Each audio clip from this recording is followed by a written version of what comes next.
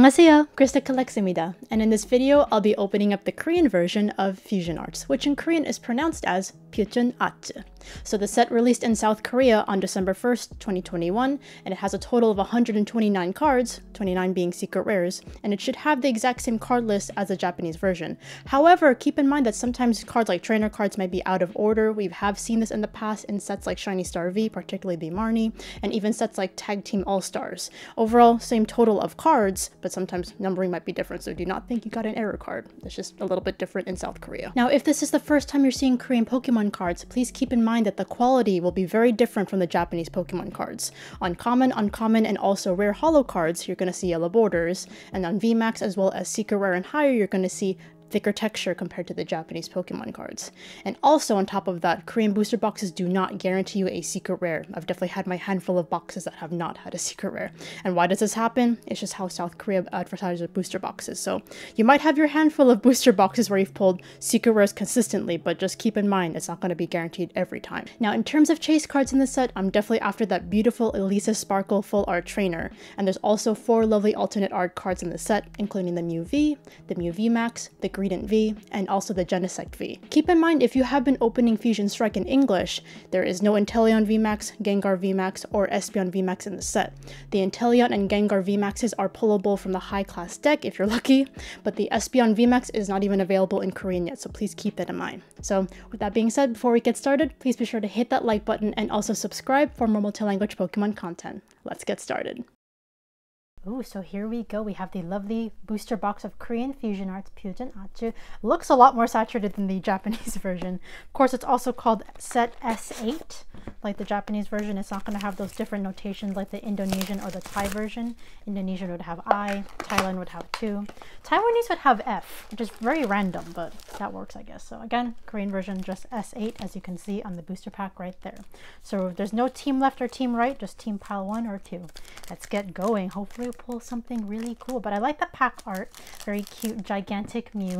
Dynamax Mew, of course, it's not changing form. It's been a long time since we did a team left or team right. Right, I missed that. We have James. We used to Japanese boxes. Yes, yes, Japanese box, or even Taiwanese Thai. Ooh, starting off with a Latios holographic. I like it with the yellow borders actually. It matches the dragon type collar, and we have the slashes on the edge. It's very different on the English cards, I've noticed. The slashes are in a different location, but that's okay. I like the Japanese, or I guess the Asian version, because even the Indonesian, Thai, and Taiwanese cards will be the same. Okay, so we got Musharna. Lots of purple colored Pokemon, or psychic, fairy types even. We have Vullaby. We got this little, actually it's a really good card in the game too. We have Virizion. Was considering adding it to one of my decks, but the cool thing about fusion cards too, they have the power of single strike Pokemon and the quickness of rapid strike Pokemon, so you have a little bit of both with these cards. Okay, you have Graveler. Growlithe, really cute, looking very homey. We have Snam by Yukamori, the claymation. We have Croconaw in the sewage.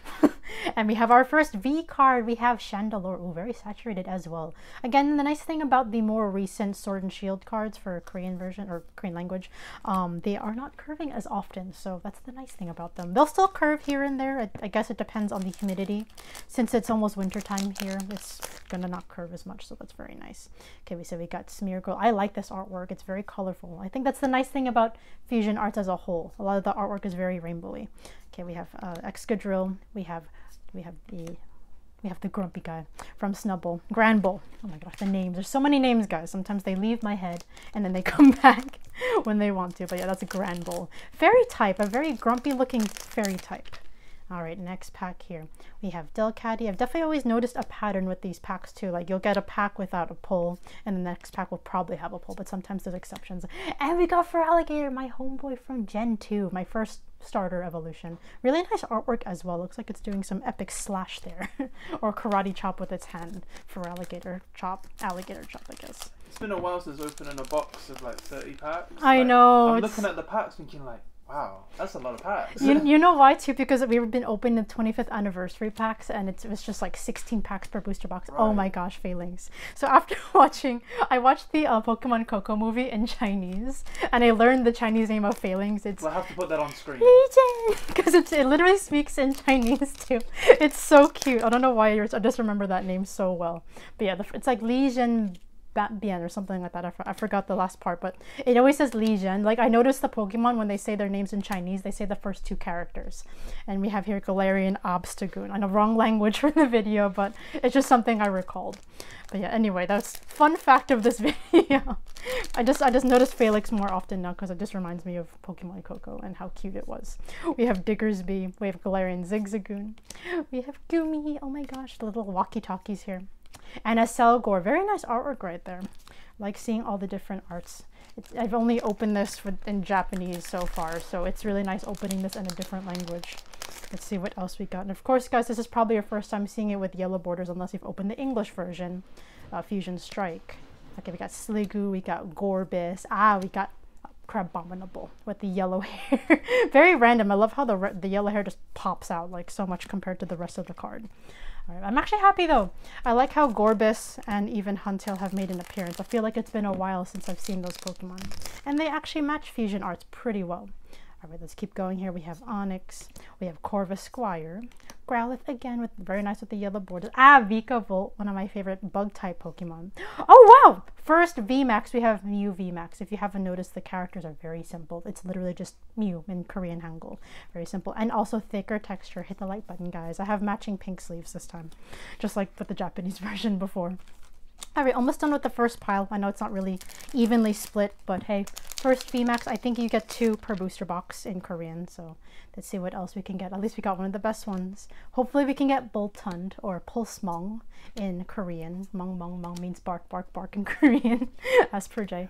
And it's actually funny because on my playmat it says Metamong and sometimes it says like mong mong, which means bark bark, but it's supposed to be the sound of ditto. Very interesting. I'm sure I've mentioned that before. Quite a while ago by now. We have Milton, we have Dreepy coming from a cave. It's really cute. Or is it not? It's not a cave. It's a Corviknight statue. I just took a closer look at that. We have Corvisquire. Ooh, Dracloak in the city. I like that. Looks like New York City almost. And we have Melmetal. Very nice with the yellow borders. It actually matches there. Very cool. All right, so no secret rare yet. So far, a couple of these and a VMAX. Will not complain. Still pretty good. Let's see what else we can get. Compared to the English version, these pull rates are a lot more consistent. I've been hearing with the English version, it's like 1 pull every 5 packs now. That's not fun, in my opinion. Was that for sleeves or booster boxes? I think just in general for just like booster boxes. Sleeves, of course. Booster boxes. Booster boxes will have their own thing going on versus the sleeves. People have said sleeves are better, but it really depends. I don't think it's every time. We have Latios and Latias, really cute. And Deoxys, one of Jay's favorites. I actually do like that card a lot. It's cool too because you have all the logos on this card. Fusion, Ilgyok, which is Single Strike, and Yungyok, which is Rapid Strike. So that's for Jay because he collects Deoxys. That's your 3rd one, I think, now. I like it. It's cute, right? It's really funny how Jay, like, he's not even that much into Pokemon. He just gradually gets his favorites over time. Like, hey, you taught me. Yeah, that's true. Okay, we have Frostmouth. I'm learning from you. Maractus. There's so many names. Like, there's almost like 1,000 Pokemon now, and remembering all of them is a challenge sometimes. But I feel like when you play enough games, that's how you remember all of them because you see them all the time. Okay, we have Totodile. Oh my gosh, I'm gonna put that on my Totodile Croconaw for alligator collection. We have the SpongeBob gloves, really bad against water types. So if you're against a water type deck, then that's your best friend. Another Chandelure. Wow, 2 for 2. That's the second one. Sometimes the Korean booster boxes will have repeat V cards. It happens. It's not a bad thing. I didn't know you could do that. Sometimes. And I mean, hey, if you're building a Chandelure deck, or if you're building a deck in general, that's always a good thing because you want to have multiples. You have Growlithe, you have Staryu, Breloom. Again, not so sticky anymore, which is very nice. We have Vikavolt and Galarian Linoone. Also season change. Yeah, season change. It's colder now, so we don't have any more curving. Sticky cards. And curving. The Sun and Moon cards are the ones that are really sticky. Like, sometimes I'm like trying to slide the cards and they're just not moving. We have Heatmore. We're Shroomish, really cute. We have the Vulture, we have the Meloetta, and I was gonna say Toxicroak, Toxtricity, they all sound so similar. We have the non-amped version, which is very nice, and Fusion. So really cool on that. Love that holo. Looks really great with the yellow borders. Also, one other set of Pokemon I always get mixed up now because they sound the same. We have Snom, Snover, and Snorunt. I know Snom is probably the easiest one to distinguish, but I'm just like, sometimes I'm like, that's a Snom, that's not a Snom, that's a Snover. This is me playing Pokemon Diamond or Brilliant Diamond. Like that, okay, here we go with the ice type Pokemon now, all sounding the same. Alright, let's keep going here. Still no secret rare. Oh my gosh. I'll have to say though, I'm sure you guys have heard me say this in previous Sword and Shield era Korean booster boxes. The pull rates have definitely gotten a lot better versus the Sun and Moon era where the secret rare pulls were so scarce. Also, this golem looks like it's about to explode. That's actually really cool art concept, like drawing it as it's about to do like a self-destruct or explosion move. And we have Starmie, very lovely artwork. Also, don't forget, in the Sun and Moon era, yeah, the cards would be upside down. I know, I'm like, what is going on? I've seen that happen in English packs too. Oh, okay. Sometimes like, it's very, very rare though, where sometimes the last card or the pull card is like upside down in some weird direction. But it has happened in Korean boxes too. Don't get me started too with the high class packs where like all the cards are reverse hollow and everyone thinks it's fake. It's not fake, by the way. It's just how they advertise it in South Korea. Because even with the Japanese version, a lot of the cards are reverse hollow too. Just remember they're on different card stock. Korea is the one with the outlying type of card stock. It's not even. It's its own thing. It's very different from the English version. If you touch the okay. Oh. All right, we have our secret rare, which is a Hoopa. Actually, I'm not gonna complain. I actually like this card. This is very, very pretty. Hoopa, also in Korean. Very, very nice. Look at that thick texture. Hit the like button, guys. At least we pulled a secret rare. This is number 107 out of 100, so definitely the secret rare. Of course, you're gonna have those thick rainbowy outlines, which you're not gonna see on the regular V and VMAXs. So there we go. It's actually really pretty. And I have heard some instances sometimes you can pull two, but guys, I don't think that's gonna be very often. People are gonna start thinking, all right, now I get two secrets. Careful. It's happened to me once. That's it. I've never seen it other than that. Not guaranteed. That's not guaranteed, guys. So don't get your hopes up right now. Careful. But yeah, so you can either get none, one, or two if you're extremely lucky, but it's probably not gonna happen. Don't ever get your hopes up on that. We have Vullaby, we have Rookidee. Oh, it's so cute. The two names sound the same or similar. Okay, we Charge a Bug, one of my favorite bug types. And we have Steelix, very rarely seen with the fighting energy type. We usually see that in Steel type. Oh yeah, so for those who like to have disputes with me about how Korean booster boxes never have or always have secret rares, if you watch my previous Korean opening of Astonishing Voltackle, I've opened like 4 or 5 boxes on my channel, and only one of them had a secret rare. I don't know why, I just somehow didn't have the right amount of luck. And we have Chandelure VMAX. Actually, this is probably the one I wanted over the Bolton. I forgot this is in the set. It's so nice. By Akira Egawa. Very, very lovely texture. And also, if you haven't noticed, a little bit more saturated. That is normal with Korean Pokemon cards if this is your first time watching. Very lovely. Ooh, very happy. All right. So I think we're probably due for maybe a couple more V cards, but yes. So, of course, in this video, you did see the secret rare pull, but if you watch a lot of my other Korean Pokemon videos, you will see there's a lot of videos where I don't have a secret rare. Double Blaze. Yeah, Double Blaze is one of them. Astonishing Voltackle, of course. A lot of the Sun and Moon era ones, actually. A lot of the boxes that people kind of forget about, some of them had no secret rares as well. If anything, that's the era where it happens the most. So when I do get a secret rare pull, I'm really happy, particularly from that era. All right, we have a really cute Shelmet by Shibuzo, not Shibuzo. And we have Dragapult. I feel like I'm pulling all my favorite hollows in this video, so very happy about that. Looks great with the yellow borders. If anything, it matches.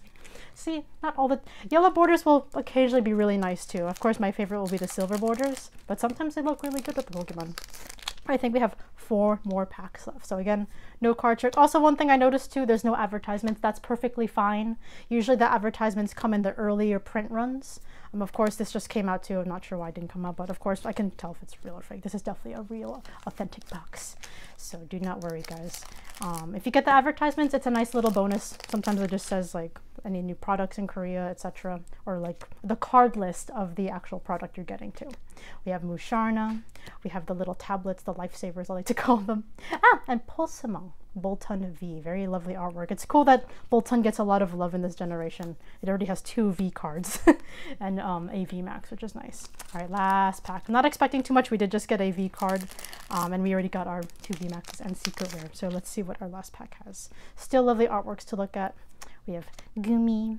Oh, Grubbin, so cute. Helioptile. Galarian Cursola. Oh, and another Ladio. So we get repeats here and there. Very lovely holographic. So there we have it. Great box. I hope you guys enjoyed this opening. If you did so, please be sure to hit that like button and also subscribe for more multi-language Pokemon content. Stay safe, everyone. We'll see you in the next video.